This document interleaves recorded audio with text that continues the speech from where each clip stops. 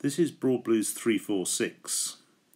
She's actually only 33 feet long, but she carries a Category A Ocean Status Safety Certificate. And once you've been aboard, you actually get the feel of something that's much more like a 38 or even a 40-footer. There's good bridge deck clearance, and the hulls are narrow at the waterline, which means they're very efficient through the water. The full-length chine runs all the way along the hulls, which means the interior space isn't compromised. And on the coach roof, you have these rather nice looking windows. They're made of glass, not acrylic, and they're actually flat. But the design of this coach roof gives it this lovely curved look and makes it look very, very stylish indeed. In addition, you have this lovely two-tone effect with the light grey topsides and the white hulls, adding to the quality feel. And at the transom here, a lovely big wide transom platform on one level. And it's exactly the right height. Look at this, perfect for getting on and off the shoreline. So you've got this cutaway section at the back, so you can just get on very easily, straightforward. And also, very easy to bring the dinghy up to, so you can get on and off the dinghy very easily, without having to either step down or step up. Absolutely perfect.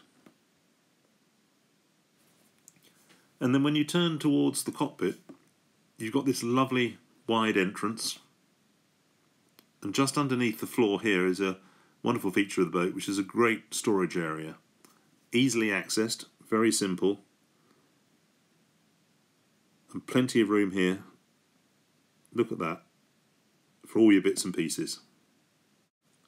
And then you get into the cockpit just very easily up two shallow little steps, and then right ahead of you, you have your sail control unit. All your clutches, all your ropes come down to this point here.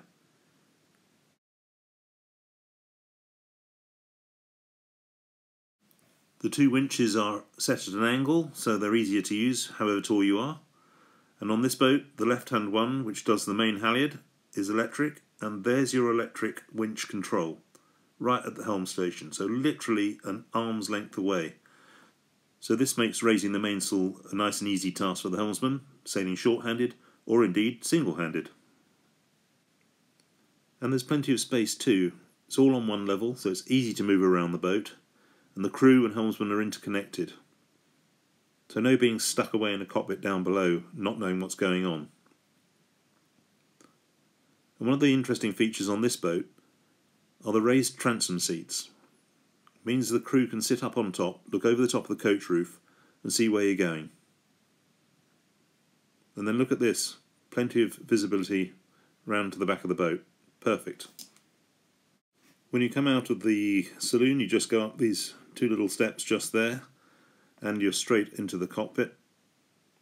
That table you can sit easily 6 people round. And let's just have another look round just for fun.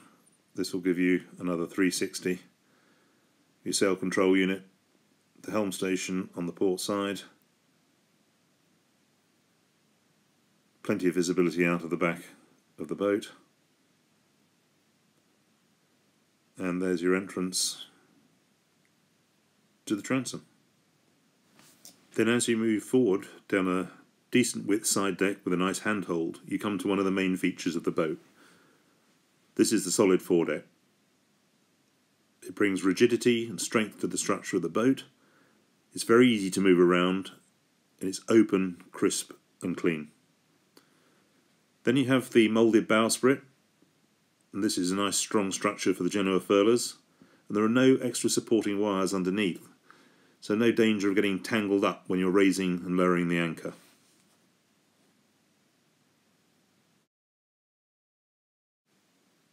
The solid foredeck gives you a nice storage area as well. The window there, central opening hatch, is great for ventilation. The coach roof is nice and smooth, there's no need to be walking around up there. And on this boat you have a self-tacking jib, all controlled from the cockpit, with the track running across in front of the mast, but really makes tacking this boat very, very simple indeed. Now I've moved inside, and this really is very impressive. It's difficult to remember that you're actually only on a 33-foot catamaran. When you just look around here and look at the space that you've got, it really does give you a feeling that you're probably on something like a 38 or even a 40-footer. But it's not only the space that you feel here, you also have this wonderful feeling of light, and it's really enhanced by this beautiful skylight, which really floods this whole area with a beautiful natural light. And then you've got a lovely U-shaped galley here, the forward-facing chart table with all your electronics, and a wonderful dining area and very comfortable sofas. The galley itself is large and has plenty of worktop space. You've got a 1.5 sink, 3-burner stove, and you have a separate oven and grill. And on this boat he's got himself a microwave and a toaster on board as well. You've got the forward-facing chart table with plenty of visibility out, and then the main dining table is situated to port with a lovely inlaid chessboard. But the thing you really notice is the quality here. It's solid wood and it's really beautiful finish. Talk of finishing, look at this chart table here. Beautiful finish, wood, but also proper depth to it, so you can actually get items into the chart table. It actually is a proper storage area. Not always the case on many other boats that I've been on. Going down into the starboard hull, we look forward and we have a separate shower, a sink on the inner hull and the head. This is the owner's side. Plenty of space, very light, very crisp.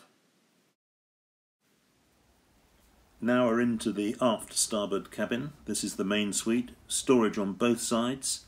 The seat doubles as a step up to the bed, and this is a standard king size bed, so there's plenty of room. And you get nice light from the hatch at the back. Very nice, very comfortable. And over on the port side as well, the guest suite is also a king size bed, again with a step up using the sofa. And I wouldn't normally put myself on a video, but in order to demonstrate just how much headroom you've got here, have a look at this. But just look at the height over my head here. I'm 6 foot tall, and there's all this space above. So plenty of headroom in this cabin. One very nice feature here is this forward cabin. This is a single. Plenty of space, plenty of light. Mirror, sink, and interestingly, you see that just there, under here. If I do this, you've got your own head. Show you how that works. So, nice second head in the boat.